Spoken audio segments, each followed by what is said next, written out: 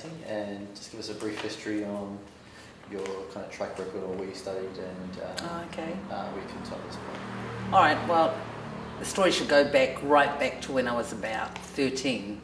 I actually left school at 13 and I became a street kid in Wellington, and one day I was chased by the police, and then I outran them, and I ended up running into the Wellington Museum, but it was also the Art Museum at the time, and I ran into this place and there was a Queen's exhibition that was showing at the time, and they had things like Monet, Rembrandt, but at 13 I didn't know who these people were.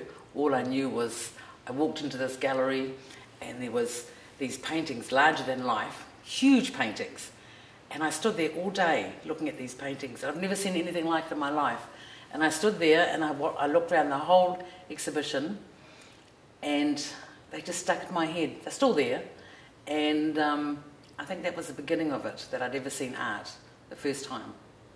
And so that was 13. I didn't actually start picking up art until I was about 19. My daughter was born and my mother-in-law happened to be an artist, so I would watch her and I would critique her work just on observations on what I'd seen. I've never had any training, and then one day I asked her, "Eleanor, can I paint?" So she gave me a palette and she gave me a canvas, so I took myself off somewhere and I sat there and painted this picture. And she came and saw the picture and she said, "Oh my God, you can paint." And I went, "Oh, can I?" And so really that was the beginning. When I was about 19, I started teaching myself. And it wasn't until I was about 36 that I went to this art course. And the only reason I went to this art course is because right at the very bottom, on the enrolment form, they wrote on it, "Polynesian and Māori welcome." And I thought, oh, good, it's for me. And I was the only one that turned up. And so that was the beginning, really.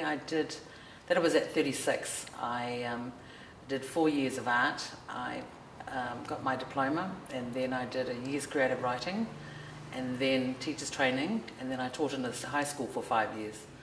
And then I came back to Rarotonga, and I ended up cooking for about 3 years, and then I just thought, I didn't come home for this, so I quit, and then I took up full-time art.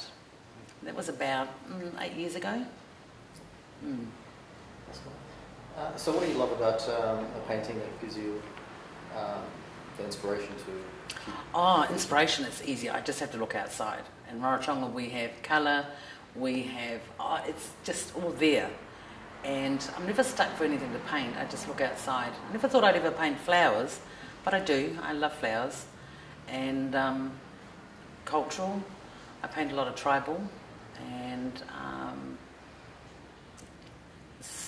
inspiration is just, it's everywhere around us if we just look. Taking it up. So how would you describe your artwork to somebody who hasn't seen your work? Oh, it depends. I think I do so many different styles. I have the tribal, which I've never been taught that. That's natural. That just comes out once I start. There's no pre-planning. I have an empty canvas, and I trust my instincts, and they just come out. All the tribal and organic, impressionistic. I paint with just the primary colours and black and white, and from the primary colours I make every colour, and my work is different. It is very different. I think I'm still learning. I haven't got there yet. It's evolving all the time, my work. I just love it. I enjoy what I do. Do you have a specific artist or anybody that sticks out as your favourite? Yes, I do. I love Picasso, and I love Georgia O'Keeffe. Those are probably my two favourites. And what do you love about those ones? Picasso, I love his line drawings, I love his cubism, I love his mind. And Georgia O'Keeffe, her colours, her forms, she does a lot of flower paintings, and I particularly like her flower paintings, and also her skulls. she did a series of skulls in the desert and sand dunes, form. Love that. Mm. What advice would you give to somebody that was, a young person that was starting out to get into painting, and what advice would you give them back now if you were starting out at that age? Don't give up. Just keep going. Don't listen to anybody else. Just take on board what you need and just keep going for it.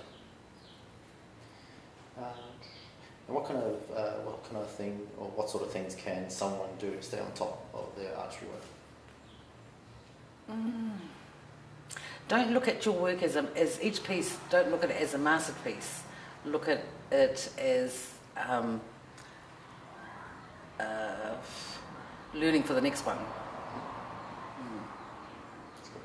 And if people wanted to find more information about you or how to contact you, where would they go? My webpage, also Facebook. Google me. I'm there.